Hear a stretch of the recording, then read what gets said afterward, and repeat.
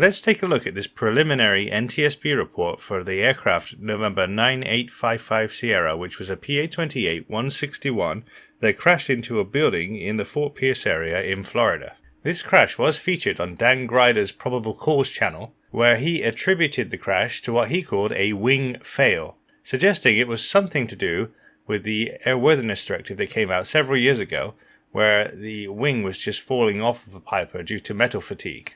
In videos that he has since deleted, he seems to have talked to somebody fairly close to the situation who claims that the right wing just fell off during normal operations, and the aircraft fell from 4,500 feet with one wing having fallen off into a shed, fatally injuring one and seriously injuring another.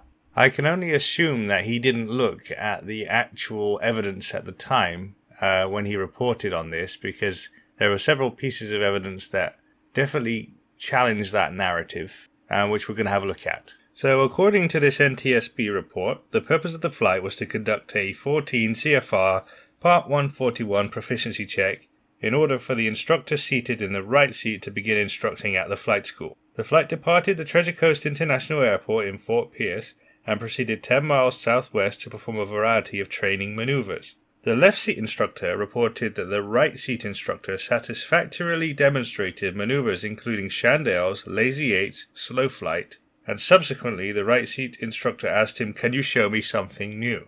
The left seat instructor responded that given he was already an instructor, there were no new maneuvers to be added.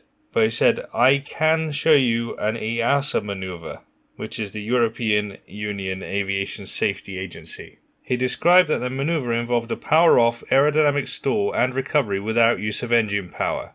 The left seat instructor took to the flight controls and initiated the demonstration.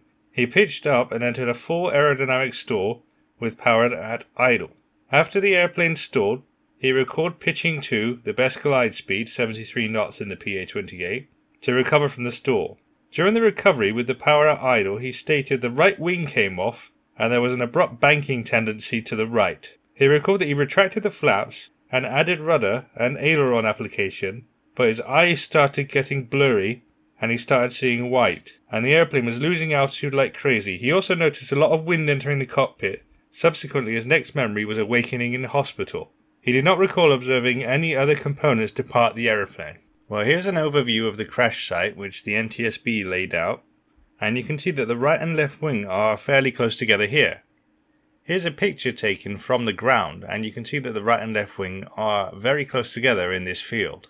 That suggests that they both left the aircraft at approximately the same time. It also seems that the stabilator came off in two pieces, and the cabin door came off in two pieces as well, and that was found scattered around the area, which highly suggests that the aircraft broke up while still in the air. There was a wing metal fatigue crash from a Piper Arrow at Embry-Riddle University in Daytona on the 4th of April 2018.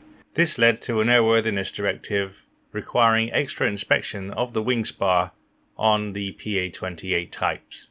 During the Arrow crash in Daytona, however, one wing remained fully attached to the aircraft all the way down to the ground, as could be seen here from the crash pictures. You can also see that the stabilator remained with the aircraft all the way to the ground. This aircraft did not break up in flight, apart from the obvious wing detachment. So the crashes already look characteristically different. Here's a picture of a PA28 wing spar box. This is the main attachment point of the wings to the fuselage of the aircraft. Note its rectangular form.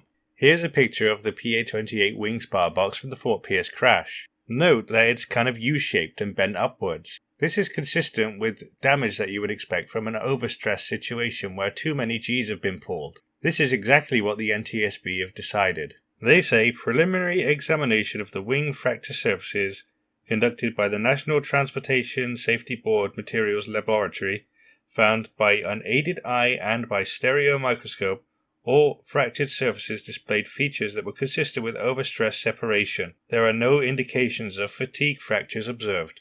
So the question is, did this EASA stall cause that overstress situation? Well, I am an EASA instructor, and I have demonstrated several times a stall recovery without using power. The purpose of that is to show the student that a recovery from a stall is about reducing the angle of attack, and that powering out of a stall is not an option. It also demonstrates that when you use power during the recovery, you actually reduce the amount of altitude loss. So if the power is available, it is better to be used during the recovery. A stall and stall recovery are not high G maneuvers, and even in the most poorly handled student recovery, I've never exceeded anything near what would cause structural damage to the aircraft. I wouldn't expect two qualified commercial pilots and flight instructors to get anywhere near that part of the flight envelope. So during this stall demonstration, what we would do is close the throttle, maintain straight and level flight, and keep raising the nose until the aircraft stalls. Once the aircraft stalls, follow the standard stall recovery without adding any power. So reduce the angle of attack by pushing the control column forward, then easing the aircraft into its best glide. If executed by a competent pilot, especially a flight instructor, this would not cause any kind of G-force that would be unmanageable for the airframe. And we can also note that the direction of the aircraft has barely changed throughout the entire demonstration. Here is the ADSB data from November 9855 Sierra, and the last couple of maneuvers before the aircraft dropped out of the sky. It's this maneuver here, which occurs approximately 30 seconds to a minute prior to the rapid loss of altitude, that I find particularly interesting. I can't see any evidence in any of the ADSB data here that the power off stall was done. You'd see a constant straight and level altitude followed by the loss of approximately 300 to 400 feet, and then a recovery and climb back to the original altitude after the power was added back in. What we can see here is what appears to be a lowered nose to gain some airspeed, followed by a rapid pitch up and a 180-degree direction reversal. And if we do the maths here, we can see the aircraft was at 5,100 feet at timestamp 16:01:43 and 4,300 feet at timestamp 16:01:51. That is a change of altitude of 800 feet in 8 seconds. That's approximately 100 feet per second. If we multiply that out, we're going to get 6,000 feet per minute rate of descent, followed by an abrupt level off. We then see a brief level flight segment, followed by what appears to be another pitch up with an increase of about 200 feet altitude just prior to the rapid descent. Based on the ADSB data that I can see here, it looks more consistent with an attempt at some kind of aerobatic maneuver. It certainly doesn't look like any stall practice that I've ever done. Perhaps, given that everything was a bit of a blur, the instructor that survived isn't quite remembering everything that happened prior to the accident. But given that there was a fatality, I think the facts are important.